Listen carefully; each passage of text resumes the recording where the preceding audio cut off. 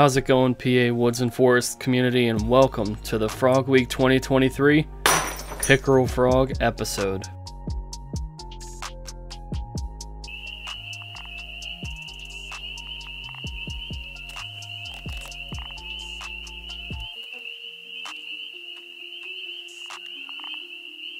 One year later, and I seem to think this pickerel frog was calling out of aggression or territorial behavior, because this was during the breeding season for the pickerel frog.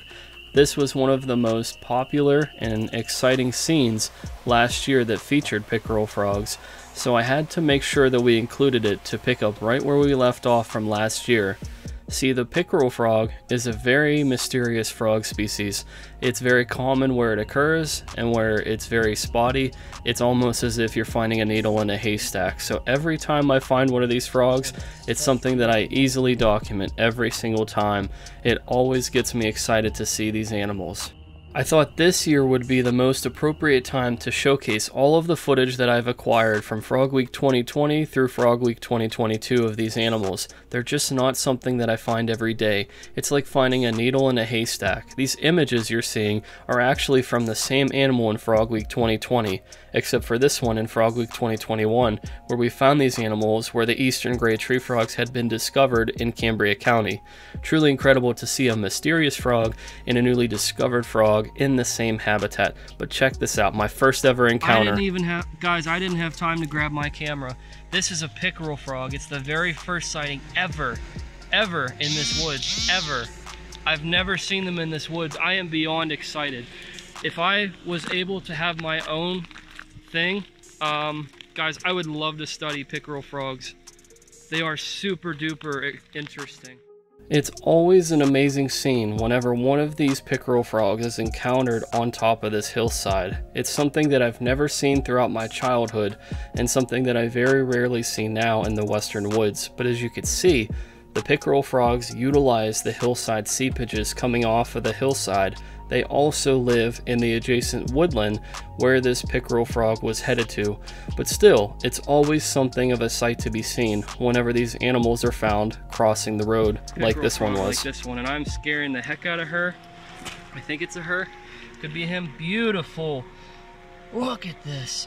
Look at the size. That's like the adult size of a female wood frog. So there's some debate as to whether or not the pickerel frog or the wood frog are bigger. They're both at the bottom of the totem pole for the pond frogs. Well, I don't know. Maybe this is an abnormal size, or maybe this is an average size. I don't know. I've never quite seen an adult pickerel frog in these areas that we're filming in. I want to see if he'll let me pick him up. There it is, guys. Beautiful, beautiful frog. Here, let me put you up here, buddy. Look at that. Let me see. You see the yellow? The yellow part on the legs of the pickerel frog are to deter predators, and also one thing that distinguishes them from the northern leopard frog.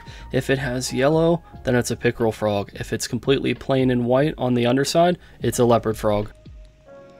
This is the movie star type of a frog.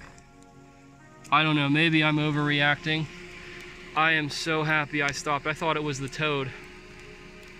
We had to come back to this area. Oh my goodness, what a beautiful frog.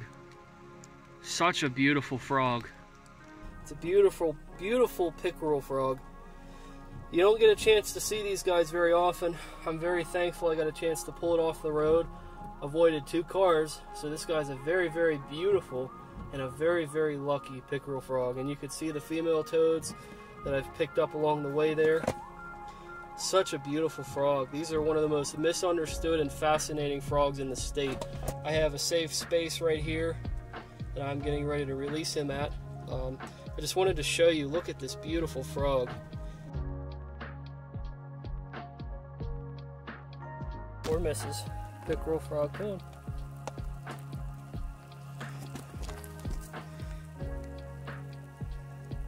Off you go. You're in a safe place. Good, buddy. There you go. Oh, he's good. As we move back to the present day Frog Week 2023, I wanted to take a minute to give a special thanks to Josh's Frogs, who sponsored all 5 of the Frog Week projects. I couldn't have done it without you guys. And I wanted to also give a special thanks to Feeple Credit Union and the Erie Zoo, who have also decided to partner with us in the conservation project Frog Week. Thank you all for your support. Frog Week 2020 and Frog Week 2021 were just scratching the surface with these animals. Every time I saw them, of course I would rejoice and be excited, but it wasn't until the nonprofit and Frog Week were able to coordinate that I pitched the idea to make the pickerel frog one of our target species. It was approved in the following board meetings, and then I began getting to work, identifying where this animal lives, a lot of its characteristics, its history, and all kinds of other things, so that way, in present day, we could begin to identify where these animals live and how we can help them moving forward.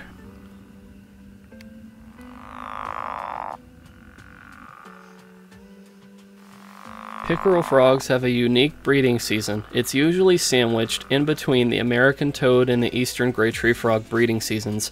They usually pick up steam towards the tail end of the first round for the American toads, and usually during the beginning of the eastern gray tree frogs, so it's a much smaller window if you're going to film these animals during their breeding season.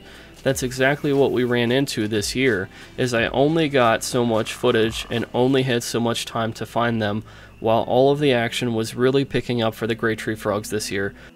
Even though I knew that they were abundant in these areas, bodies of water like this, just really cool to see.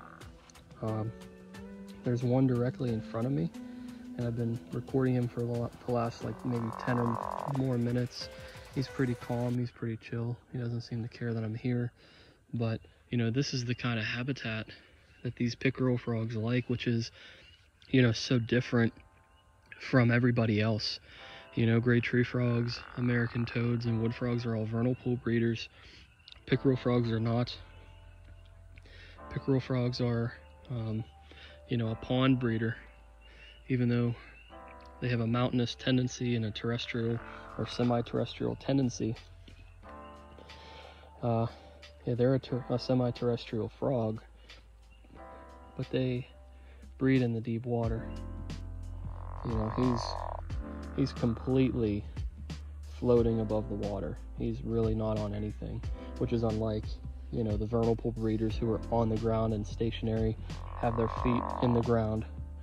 This guy does not. So just a unique change up, if you will, from what we saw last night, but also what we normally see.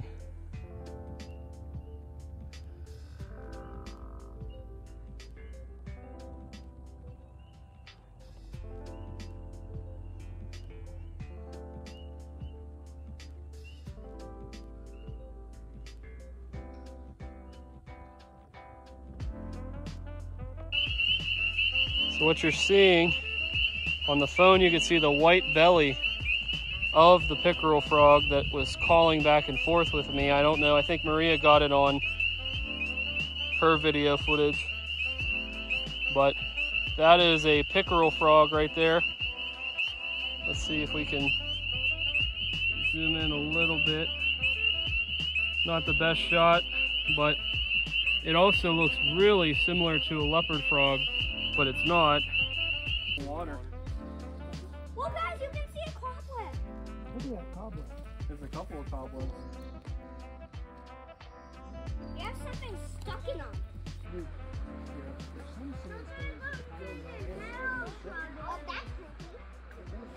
Sitting on these trails waiting for beetles and worms and other creatures to go past so that way they could eat them. Same thing with salamanders. You'll often find like slimy salamanders and redback salamanders. So even though this does take over and go through their habitat, it also becomes a cheat sheet for these animals because the most important things we're looking at are how we can help the pickerel frog offspring, like the tadpoles, whenever they're in standing bodies of water that are drying up. Can we move them to permanent bodies of water that are nearby? Finding their offspring has been the biggest challenge, and we haven't been able to do that yet for Frog Week 2023. That's one of the things we're trying to do in the conservation for pickerel frogs in our area. Around this time, actually, at Kimberly Run, they're flowering, and then they produce a berry, like a blackberry. and it's actually edible. You can eat it. Usually, whenever we have a frog walk at this location, or whenever we come out here to film, we see pickerel frogs. However, this year that wasn't the case. The star animal was nowhere to be found. For whatever reason, we were either too late or too early, or the conditions just weren't right to see them. We haven't given up hope yet. We're still looking to see if we can conserve pickerel frog habitat, or if we can find offspring and see what we can do to help. But this was a little bit of a disappointment during a really exciting and a really action-packed frog week, and also a really action-packed frog walk at this location. Have any questions? They're both the same species. The American bullfrog, yeah, that's the largest species. So who could tell me what the second largest species of frog is in Pennsylvania? No, it was the largest, remember? It's not. It's actually tied with a few other species. Do all that. They're going to have you come back.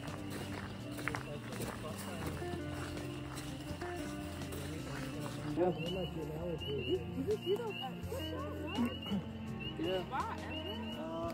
Those might be wood frog tadpoles as well. They're too big to be toad tadpoles.